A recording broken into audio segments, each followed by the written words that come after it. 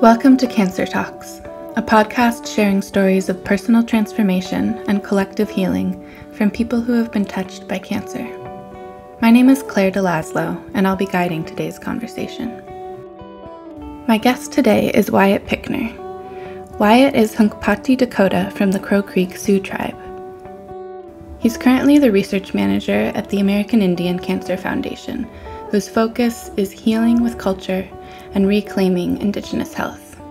Wyatt grew up on the Crow Creek Indian Reservation and now lives and works in Minneapolis, Minnesota. He uses his master's in public health to improve the well-being of Native communities across the United States. For the past 10 years, he's worked with tribes, tribal organizations, and Native-serving organizations at local, regional, and national levels on research projects, capacity building, training, and community engagement.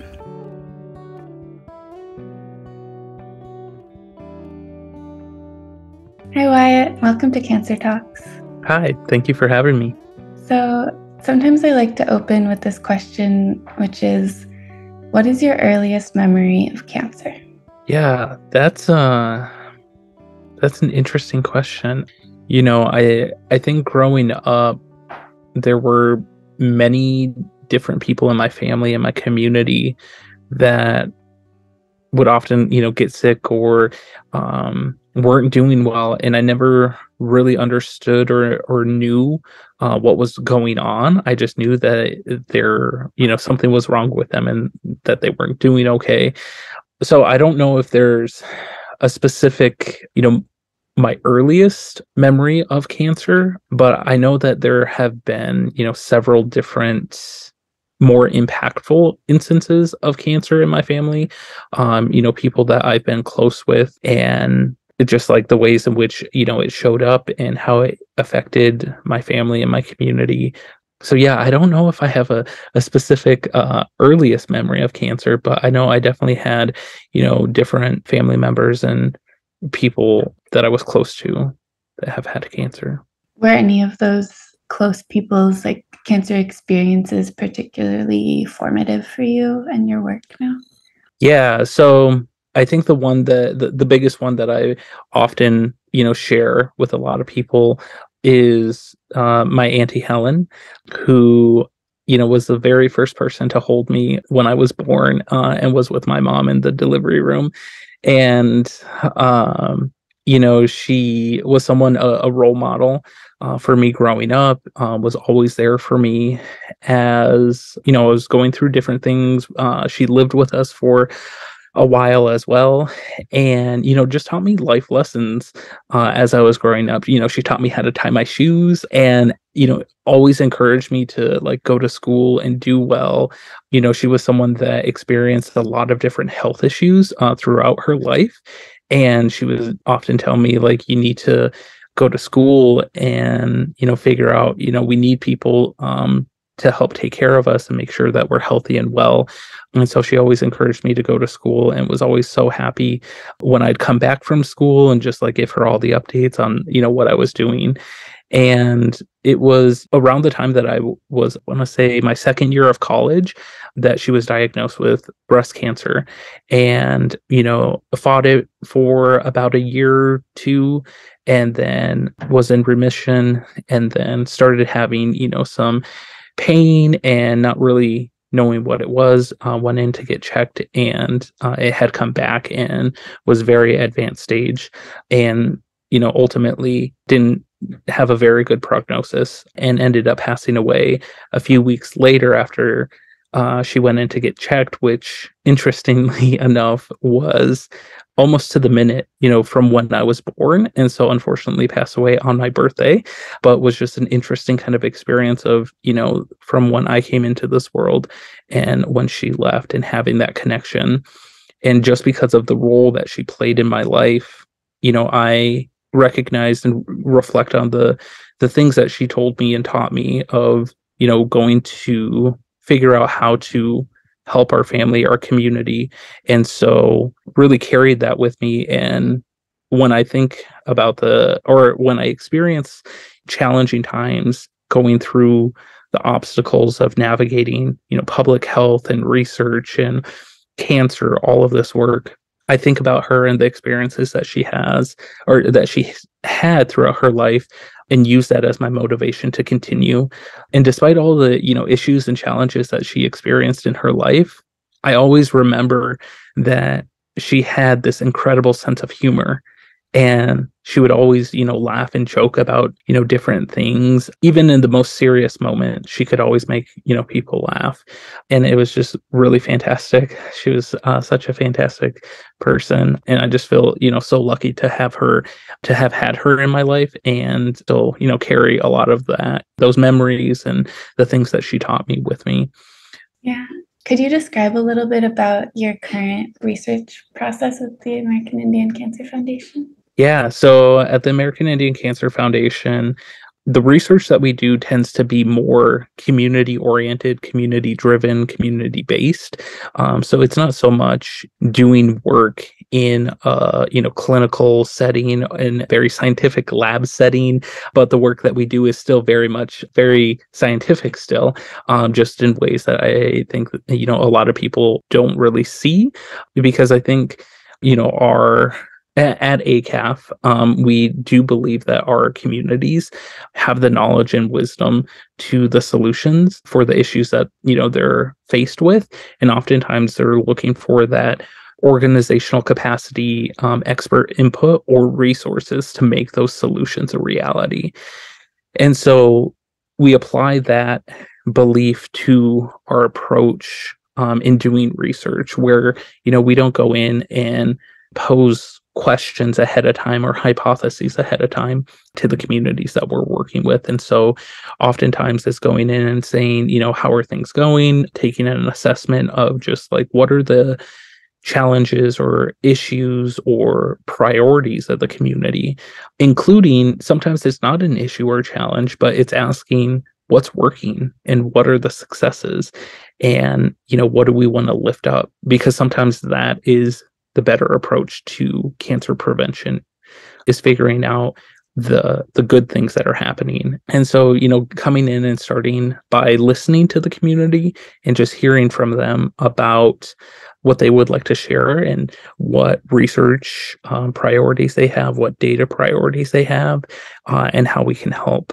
address some of those things and meet the community where they're at, basically. What are some of the most common things that people ask for, like from you in your work?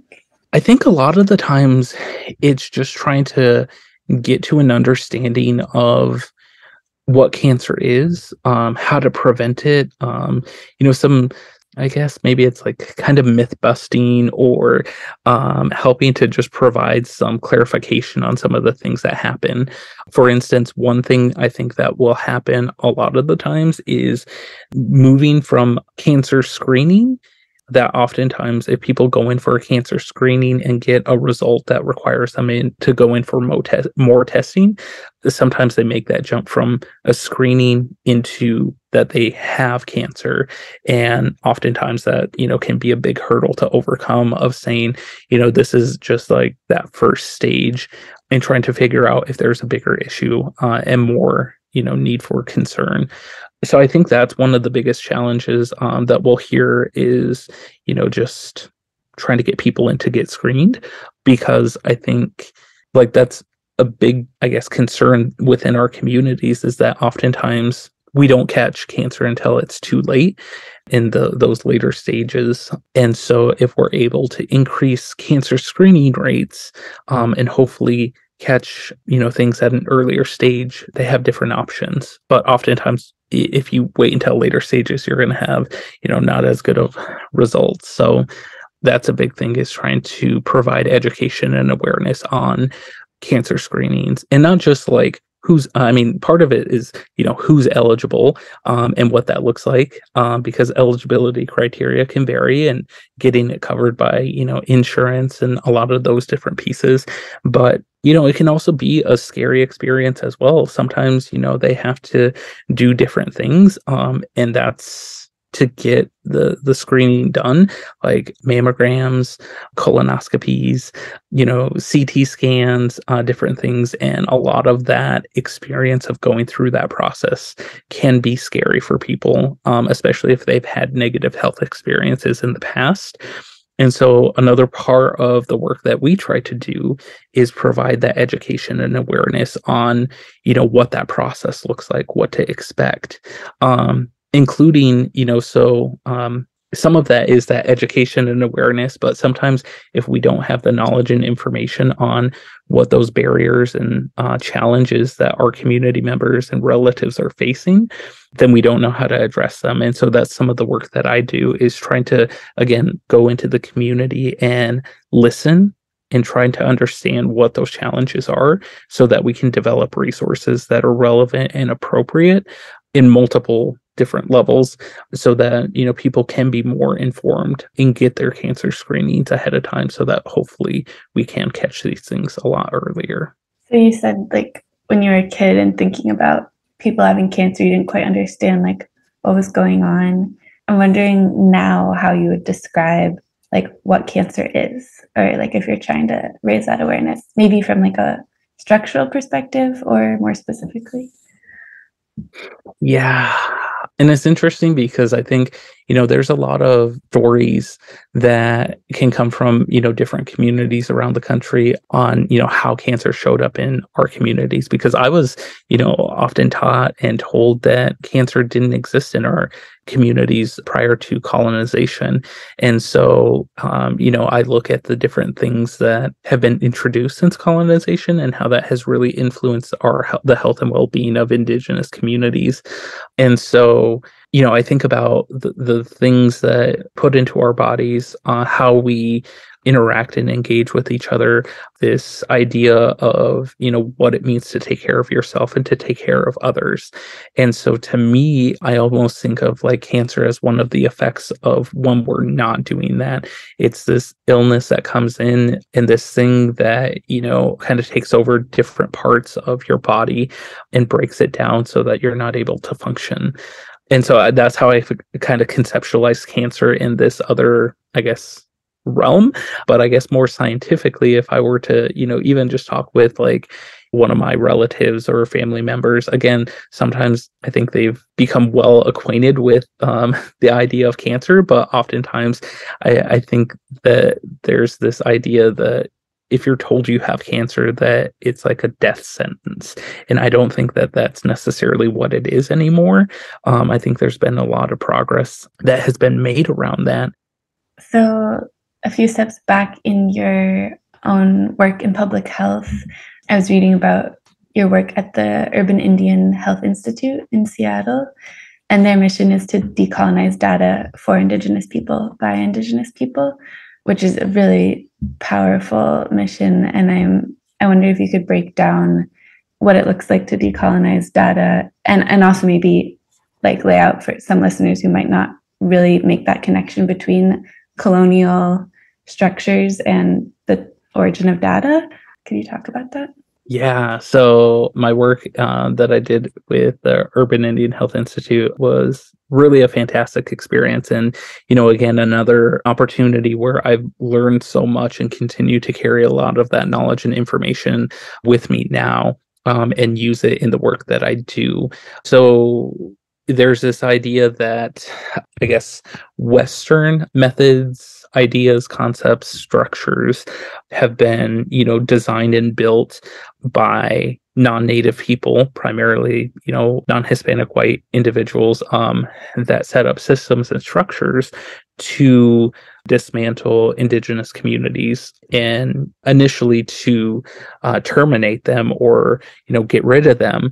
And when a lot of those processes weren't working, I think there were efforts to, assimilate a lot of Indigenous cultures into mainstream society and culture by their own standards. But I don't think what was realized was this, like the strength and the resilience that our Indigenous communities have, because, despite all of those efforts, we are still here today. And even though there may be some health issues and challenges that our communities are faced with, we continue to overcome those, and we are still here.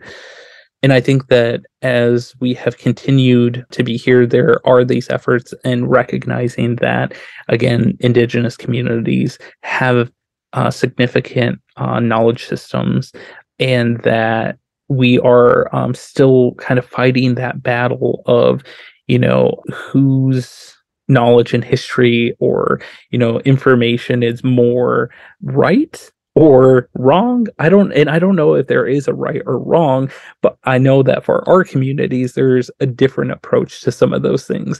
And that, a lot of these structures or institutions, haven't been based in the knowledge and wisdom of our communities. And so, of course, their systems and methods and data and evidence is not going to relate directly to the work that's going on here. And so, when we talk about decolonizing data by Indigenous people for Indigenous people, it's really lifting up that those knowledge systems, practices, protocols, going back to our traditional value systems.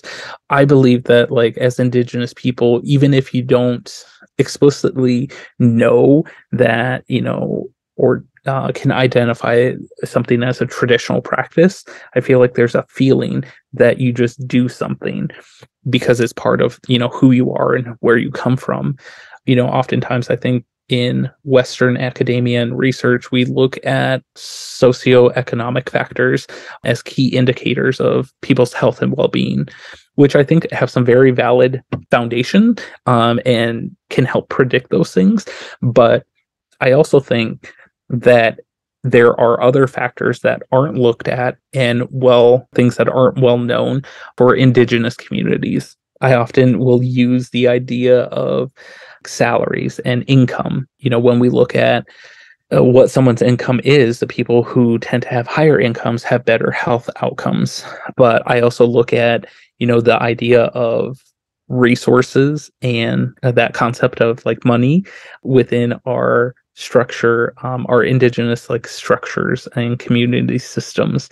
And sometimes those don't relate in the same way that they do to mainstream society. A lot of the finances that I get, I often am sharing those with other people in my family or community.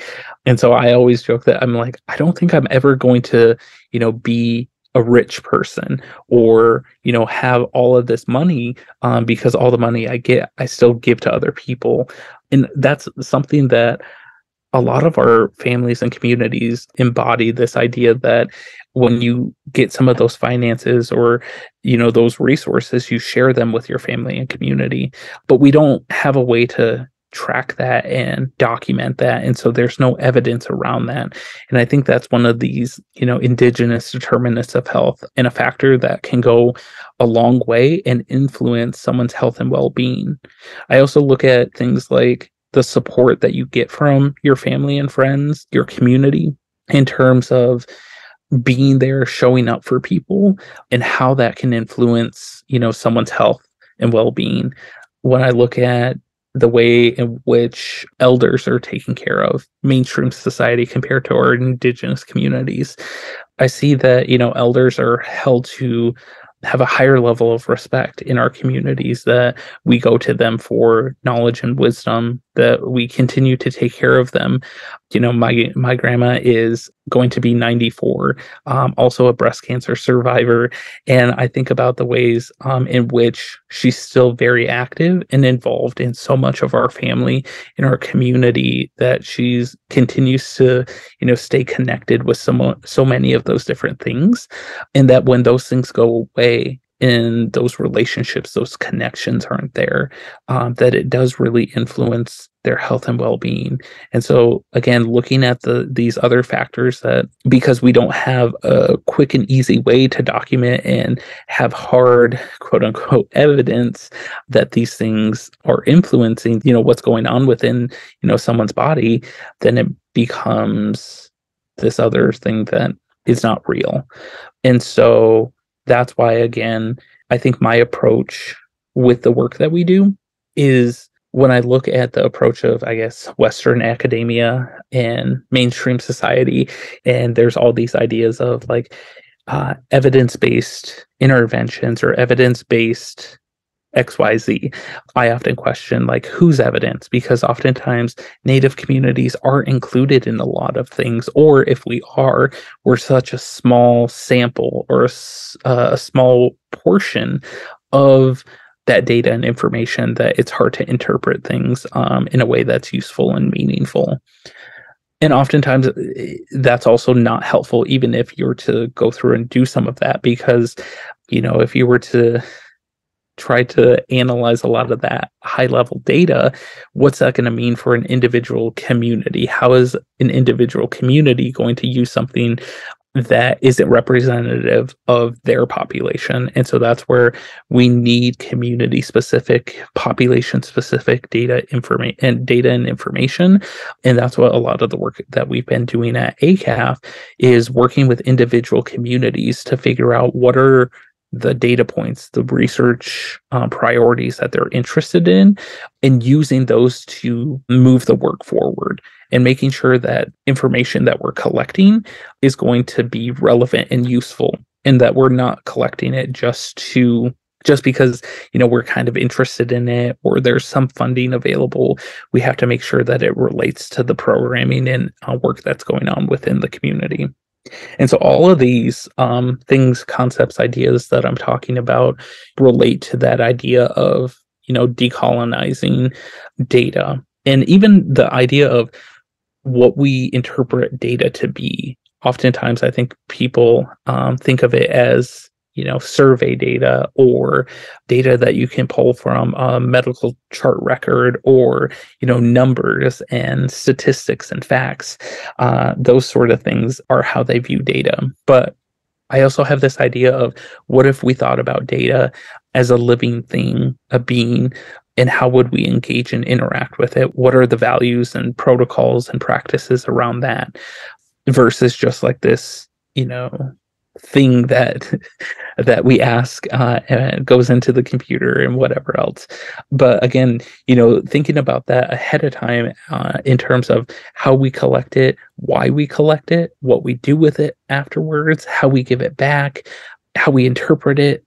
There's so many different, considerations that we have to think about, because that also relates to an individual. If I go ask someone to tell me their story or their experience, with a healthcare system, they're sharing a piece of them with me, and I have to treat that story and experience with a lot of intention and care, and make sure that I'm not misinterpreting information, that I'm not using it in a way that wasn't intended. And a lot of these concepts, I think, still relate to some of the basic principles of Western research and academia, but I think it's just through a different lens that a lot of non-Indigenous people might not fully understand, because it's not their worldview, it's not how they were raised, some of those pieces. But that's why, we need to have these sort of things done, of decolonizing these practices, because it's helping us get back to closer to what our traditional practices, values, protocols, life ways were pre-colonization. I don't know that we'll ever fully get there. I think that there's also these ideas around, what does it mean to decolonize this and that that sometimes it's overused, which I don't know, I guess could be true, but I think that there's still, ultimately, there's this idea that we do need to invest and lift up the knowledge and wisdom of our communities. That's where it starts. That's what it goes back to. And I think that's the primary idea of what we're trying to get at is, what is the data that our communities need? And how can we help collect that data to actually inform and develop solutions that are meaningful and impactful? I love this idea of data as a living being. And yeah, I think there's so much there. I wonder if you could give an example of another value that feels like a value from your ancestry that you grew up with that is currently informing your work. Yeah. So I think, we touched on, I think, the financial kind of resources aspect. And so I think that relates to generosity. I think there's this idea of support and compassion and empathy and hearing people's stories. I think there is, I'm trying to think of another one that is more directly related to some of the work that I can provide an example on. I think just this idea of cultural connectedness and being connected to your family and community. And so I think, oftentimes people look to Native people and have certain ideas or stereotypes in their mind of like what makes something Native or Indigenous. Yeah. And, oftentimes are like, in order for you to be Native, you have to participate in, powwow dancing, or you have to do XYZ. But, being an Indigenous person is so much more than, what you see in the media, in movies, and all of those different things. Like, I think it's more about practicing some of these other protocols. Again, like, we touched on also respect for elders, respect for community, respect for data, and giving that back in a way that's appropriate and intentional. I think there's also this idea of, I'm trying to think of what the right word would be. Oftentimes when I think about non-native people that want to work with our communities and do research or, any kind of work, and trying to come back to that idea of like, why do you want to do this work? Why do you want to work with this population? Because it will get challenging and tough. And if you don't have a strong foundation in your why, when it gets hard, you're going to leave. And a lot of our communities have experienced that, where, people come in, collect what they want, do what they want, and then they leave. And so, I think that's why there's a lot of challenges around trying to work with Native communities and develop solutions that work, because it will also be, limited in terms of the timeline based on funding. And so I think working to develop that good foundation so that you can build that trust in a long-term relationship with a community, and do some good work that's sustainable in knowing and trusting in the community. But also it's, not about being the one to like take credit for all the different things, because I think our community very much works in, not so much in always in a hierarchical kind of system of, that this one person or a couple people get power, but really a broader community approach of saying like, this knowledge and information comes from the community and is for the community. And so, even in the work that I do, I can appreciate, peer-reviewed journal articles and doing some of that work, and sharing some of that knowledge and information. But at the same time, I'm also very hesitant to do some of that because it's ultimately not always my information or my stories to be shared. And that, is more appropriate to come from the community or the individuals themselves. And I feel like I have a bigger responsibility to communicate data, information, processes to our community partners and our relatives at that level over, other scientists. And so I think what I tend to be more motivated to put into Western academia and some of those journal articles are the processes and approaches, frameworks, ideas of how they should be working with Indigenous communities. Mm-hmm. And so I think that kind of goes back to, again, that idea of one of those values, or I don't know what the right word for it would be, but it's just like maybe intentionality. And the reason that you do this work, it's not for so much for just motives. Yourself. Yeah. Yes, exactly. Motives. Because again, for me, based on my life experience and, especially around cancer, I do this so that a lot of my family and relatives, my community doesn't have to go through as many hard experiences like this. If we could come up with the prevention for cancer instead of the cure for cancer, why have to go through all of that heartache and hardship of, having to get treatments and do all these different things versus preventing it from happening. But in order to do that, I think we also have to go back and, learn the history and context of what created all of these health disparities that our communities are facing. It's not just individual choice and behavior. Oftentimes our communities are in a challenging situation where there might not be a good option for people to make healthy choices and lifestyle behaviors. There's not always the resources to do that. And I think within mainstream society, there's this idea that you can pull yourself up by your bootstraps, and that's not always the case. for a lot of our communities. But despite all of that, again, there is so much strength. There's so much knowledge and information, so many amazing things that come out of our communities. But that's usually not the story that's told. It's always the bad things.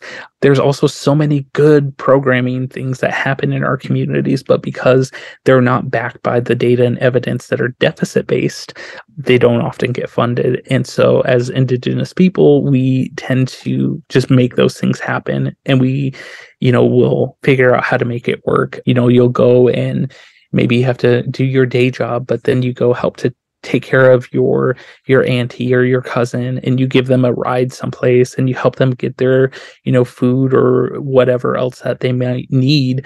Or maybe it's just going, sitting and visiting with them and talking with them, sharing story, and asking them how their day is. And we just do that because that's who we are.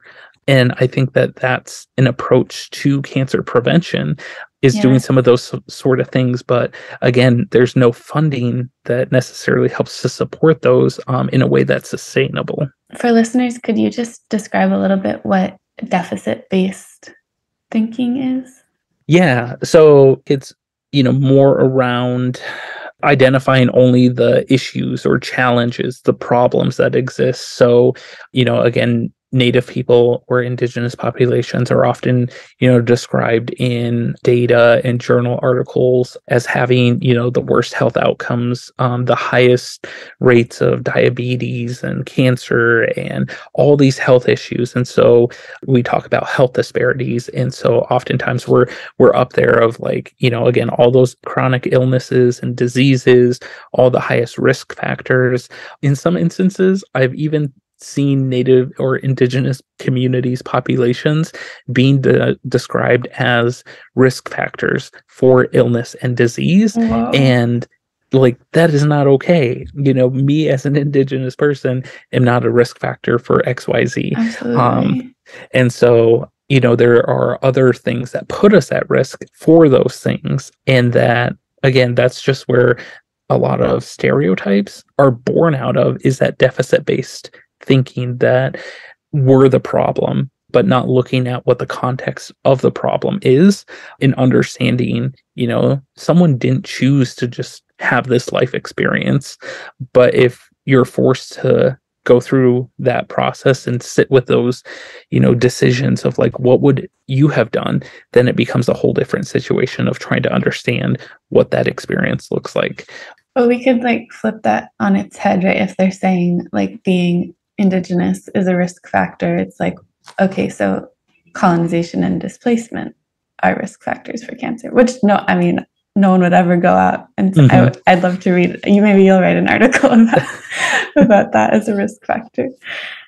The way you were describing the deficit-based thinking, and specifically in how data is talked about and represented, just really reflects, I think, how the whole cancer conversation, the mainstream discussion of cancer, is deficit-based is such a good word for that, because that's kind of our main focus as a podcast, is trying to talk about cancer in ways that are uplifting, preventative, healing. What are all the resources that we have that are not given to us from the pharmaceutical industry or from your first oncologist, whatever.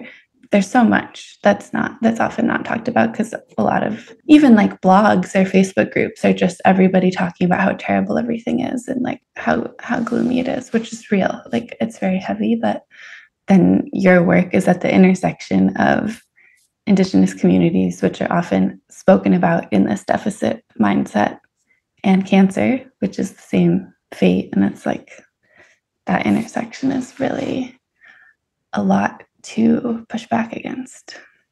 Yeah. And, I feel like a lot of the perspective that I have, is definitely based in the experiences that I've had with my family and friends and community who've unfortunately experienced cancer.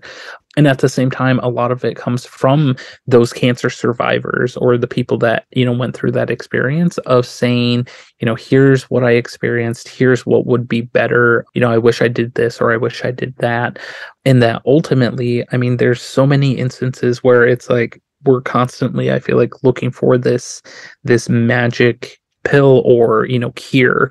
But again, I think so much of it goes back to how we take care of ourselves, how we take care of other people, being brought up with those traditional values and lessons of like, here's what it means to show up for your family, relatives, and, community, and what that means to be a good relative is one of our, things that we will often say in some of our campaign messaging through ACAF. But just in general, that's something I've heard people say throughout Indian country is, be a good relative, take care of each other. And I feel like there's this underlying or deeper meaning that I think a lot of Indigenous people know what you mean when you say that. And sometimes it's really hard to explain, but when you hear it, you're just like, I know what that means. Yeah. I'm thinking about, I think in some ways I don't want to say answers, but things that could be healing and could help the cancer epidemic.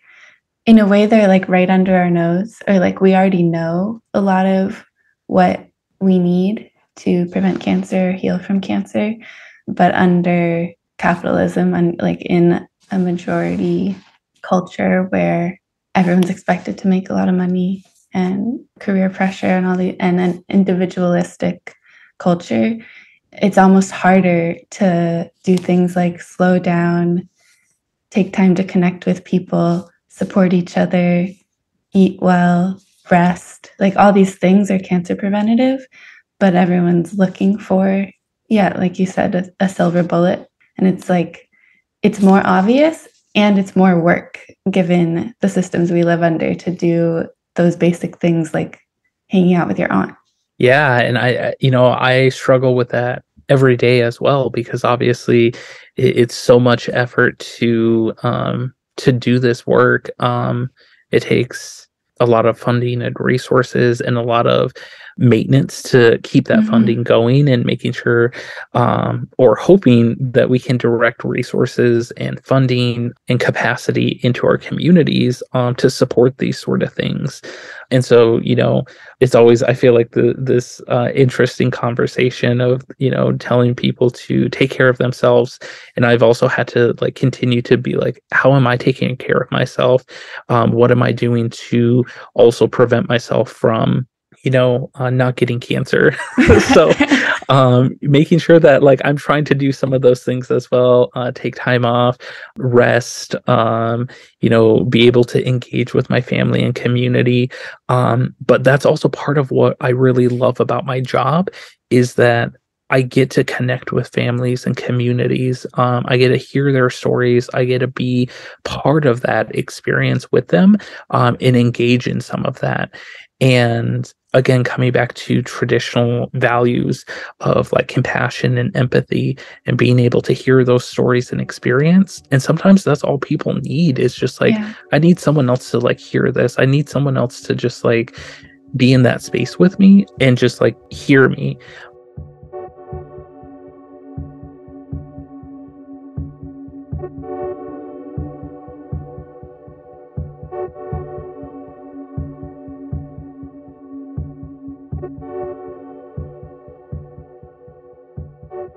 When we started the podcast a few years back, and the founder of Cancer Talks was focusing on, she felt like there was, in her cancer experience, she felt kind of alone in trying to approach her journey holistically, including the spiritual experience, the emotional experience, and also thinking about like environmental causes of cancer and all this.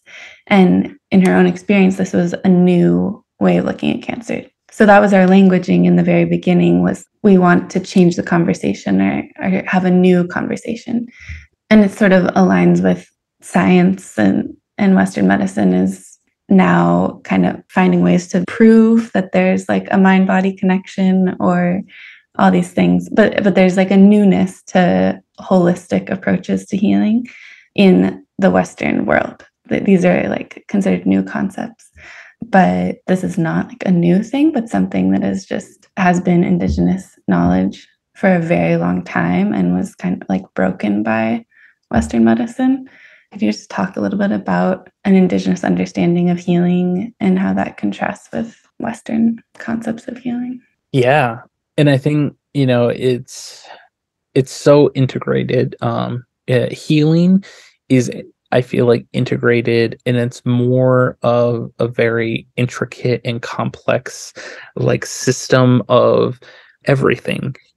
Whereas I feel like within mainstream society and Western medicine, it can be this like, this is just the healing, your physical healing, and that it's separate from mental and emotional and spiritual healing, and that those things aren't necessarily as related, because here's what's physically wrong with you and the things that we have tests for and that we can have results on and data and information, and this is like the science of it.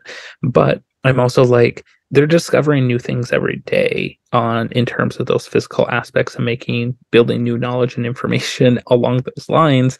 And so just because we don't have, that data and information within the Western medicine field of study doesn't mean that those things don't exist. And I think that's where a lot of our Indigenous communities and our traditional healers, they have that information, but they protect it because it has to be used right. It has to be done right. It's not going to be done for profit or for a lot of those other things. And so I think the ways in which there is overlap between Western and traditional approaches to healing is where, we can go to our community and practice some of those traditional values. We have to listen to the community and understand what are their needs and priorities. How can we help provide support? How can we help them navigate these Western systems and structures? How can we help them have better experiences? How can we help keep them well informed and educated so that they can make an individual, decision or choice with all the best information possible? Because I think that's what it comes back to, is that like ultimately I can't really make a decision for someone, but I want to be able to give them the best information possible, because I don't know. I haven't lived every moment of every day of their life to know and understand their situation. If they're willing to share that with me, I can, provide some perspective or, my input. But ultimately, that's trying to get them to be able to make a good decision for themselves. And the act of doing that, again, is like that idea of being a good relative and trying to do the best, provide the best support, do the best work. And again, one of those other pieces of, what drives me and motivates me is, I want the very best for my family, my community, and all of those that, ACAF serves, or the work that I do, all those populations and community members that it serves. I want to do my very best work so that it can have the most impact. And I'm doing that for them, not so much for me as an individual, because that it's not for my individual benefit. Like, I do this for, the well-being of our communities and our relatives, knowing that like I'm part of that, and that like it very much has to be a system and like this, I guess holistic or comprehensive approach. Yeah. And so, I'm just one of many that is helping to do a lot of this. So I'm also trying to figure out, how can I work better with all the other systems and processes that are already out there, instead of trying to build my own? And like, how do I fit into all of that? And so I think when we start thinking about doing cancer research and cancer prevention work, that we have to think about it as a community of how we're supporting each other, how we're working together. I think that's an important and critical aspect of what it means to heal. A lot of because due to the efforts of colonization, broke those systems and processes down, broke them apart, and created a lot of issues and challenges for our communities.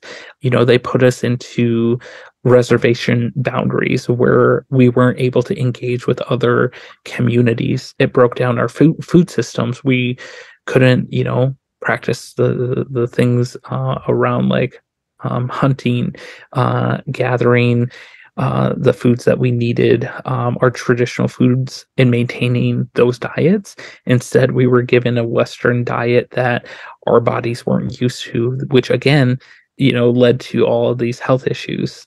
We look at the ways in which our families connected. Children were taken from their homelands and taken and put into boarding schools across the country. They were stripped of their language, their cultural practices, until the 1970s. It was illegal to practice our culture. And I mean, that's another important aspect of looking at some of the ways. One of the biggest influences or factors in cancer is tobacco. Right. And for tobacco, at least in my community, based on the teachings that I've received, tobacco is one of our traditional medicines. But the way that tobacco is presented and thought of in mainstream society is it's a bad thing. It's very stigmatized. And so thinking about the irony around that, tobacco was taken from us as a medicine, that we weren't allowed to use it. We weren't allowed to have it until after the 1970s. And so a lot of our families and communities or relatives would turn to commercial tobacco. And so they could still access that through those means. And that's why, there are a lot of Indigenous people who will use commercial tobacco products because there's still that connection there. But not knowing and understanding some of the significance and how to use it properly, how to, grow it, harvest it, what to do with it, because oftentimes traditional tobacco isn't inhaled. Sometimes it's not even, smoked. It's used for prayer and, other cultural practices and different things that are done with it. But again, like that idea that it was taken from us and put into these different products with all these other chemicals, and that's what causes the cancer. But because it's going through that mode, it is again stigmatized. And so this is still a way in which our culture and our teachings and knowledge is being taken away from us and used in ways that aren't appropriate. Yeah. I mean, it's almost like gaslighting is it's right. Because it's the rat poison that causes cancer, right? And sure, like the addictive chemicals, and then people are smoking a pack a day, like that's unhealthy. But yeah, I mean, it's just insane to call tobacco the problem, like to make this conflation between what an American spirit also. I mean, we could talk about the appropriation of that and their packaging and everything, but yeah, to steal this plant and morph it into something that is actually bad for people, and then blame the plant and blame the culture that it came from. Mm-hmm. And so that's why, some of the work that one of our other teams at ACAF will do around like tobacco policy. One of the most critical and easiest things to do is to clarify like commercial tobacco, because oftentimes I remember always seeing like this is a tobacco-free zone.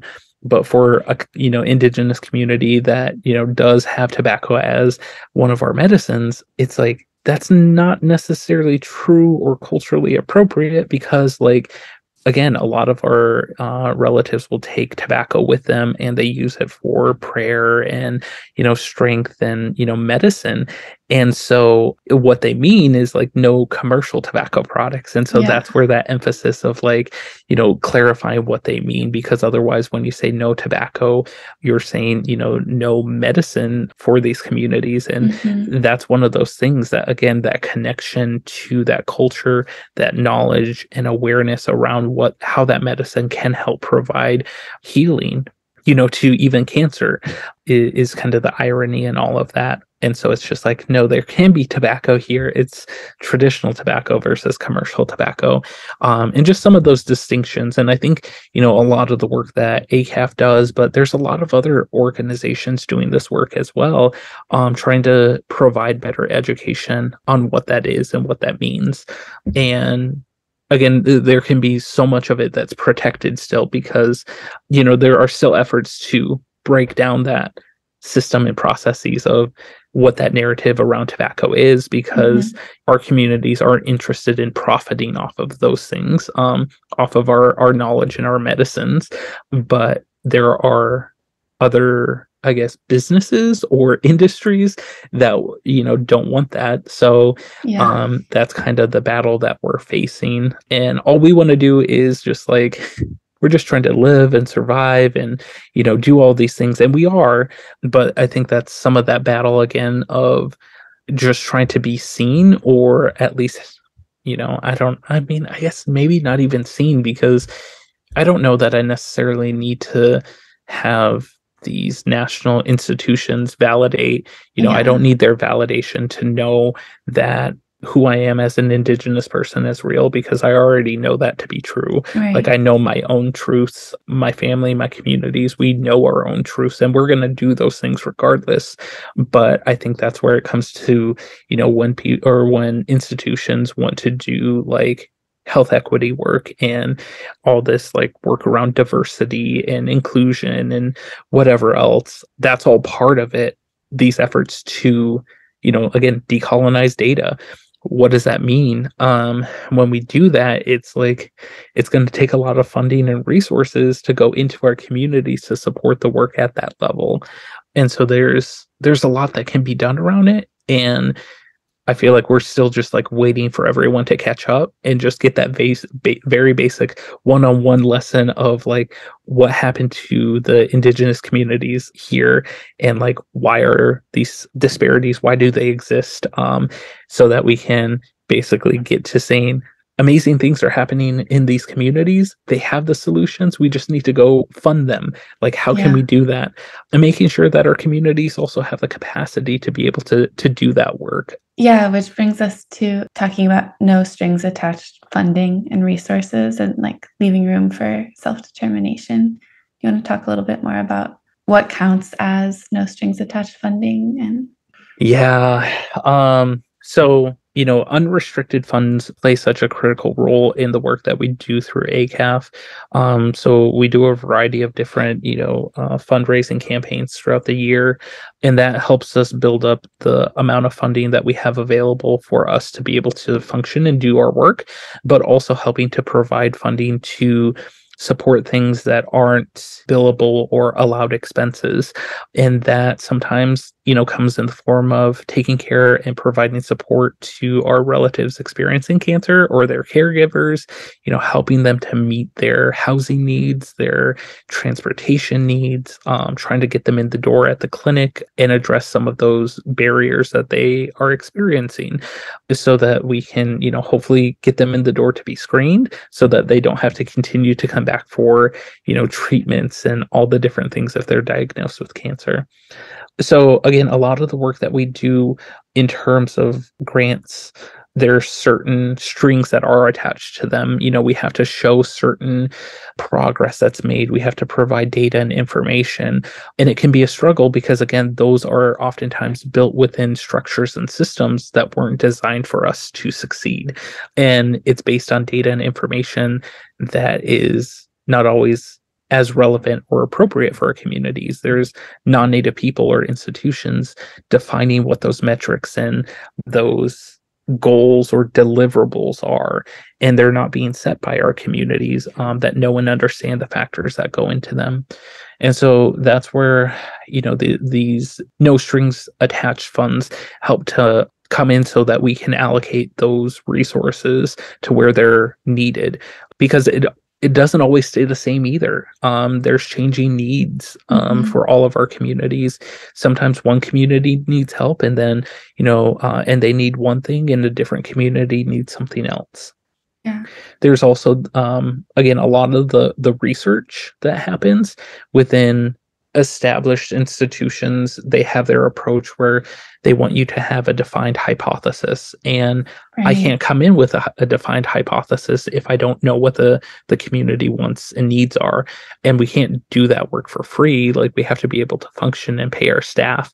And so how do we, it's a struggle sometimes to be able to find funders to be able to support that initial work. And it's like we have to prove ourselves and come up with that and, front the costs of that in order to get the data and information to show this is what we need to research. So that's where, again, going back to that idea of unrestricted funds, of if I was able to, to not have a lot of those restrictions and reporting requirements so that I could focus on working in the communities to develop programming and efforts to have real impact, that goes a long way. And so, and I should also say there have been, some funders that have been a lot more flexible, especially as we've gone through COVID. I think that was a very eye-opening experience for a lot of different institutions of understanding, like, just because you have a plan doesn't mean it's going to go according to that plan, and just being flexible and adaptable of like, this is just where we're at and this is what we have to do, and trying to meet the needs of the people that are being impacted. And so I'm really appreciative to the funders that, have been flexible and adaptable to the changing situations, because it's not been an easy process. And I think that it's outside of COVID, it's cancer, it's everything, everyone experiences life.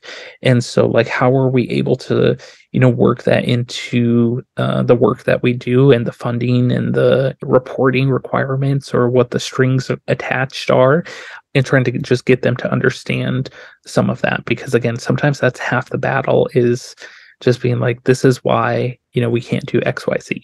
Or, I mean, even the idea of like me as where I'm at in my, professional and educational career is a struggle for me to find research funds on my own.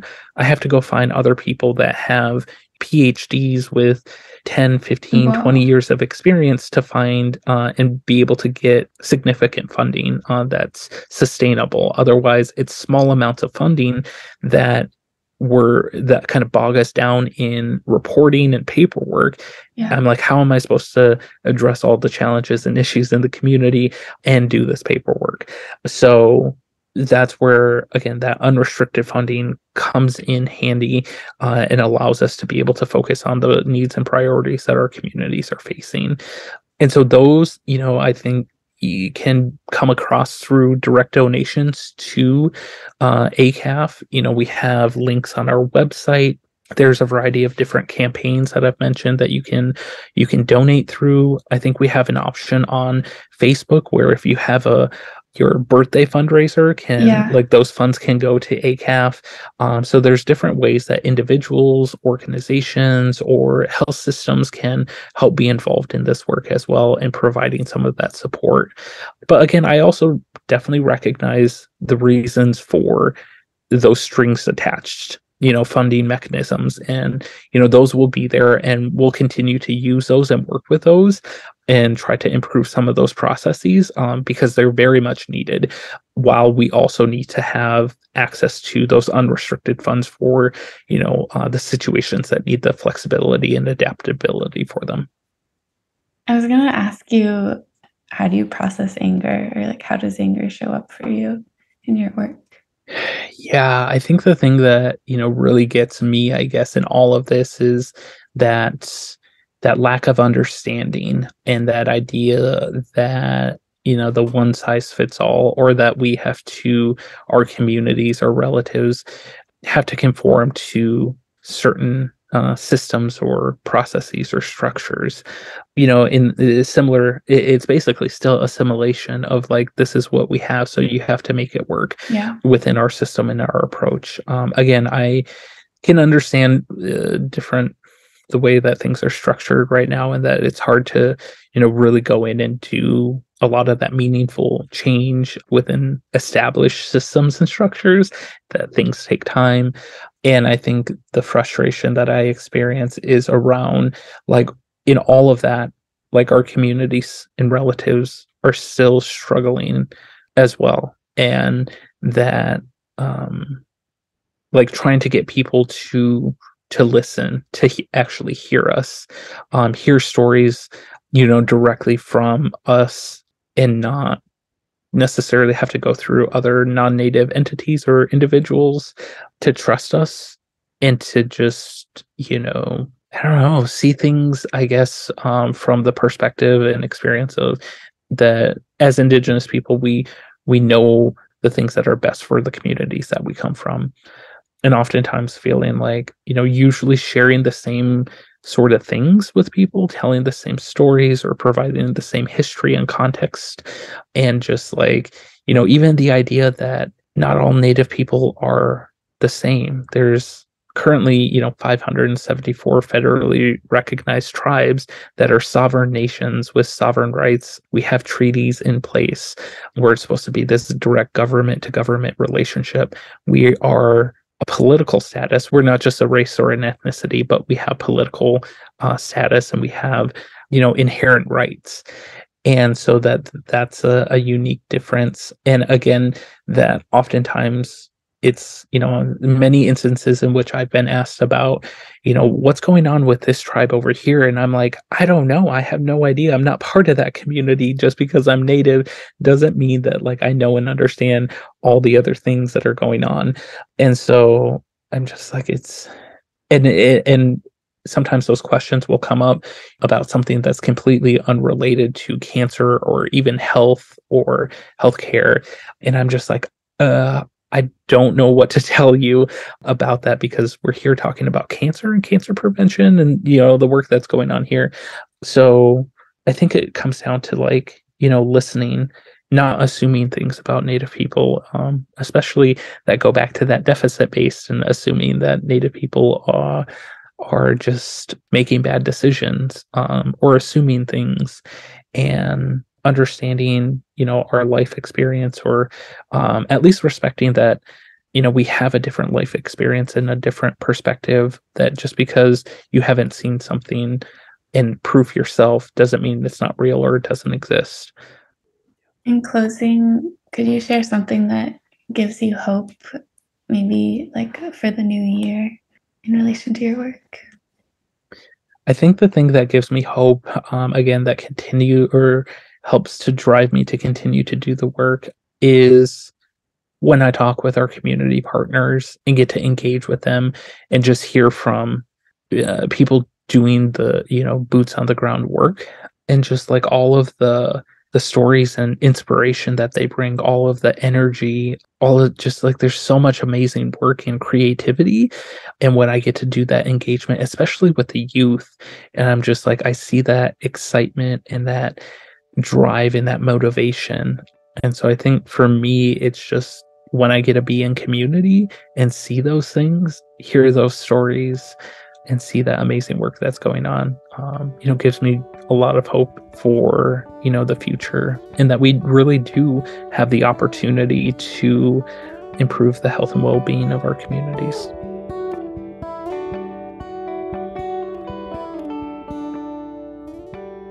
If you enjoyed this conversation, please leave a review in your podcast app. Cancer Talks is a platform for anyone who has been touched by cancer. Write to us at info@cancertalks.com if you have a story to share. If you're moved to donate, please visit cancertalks.com/donate.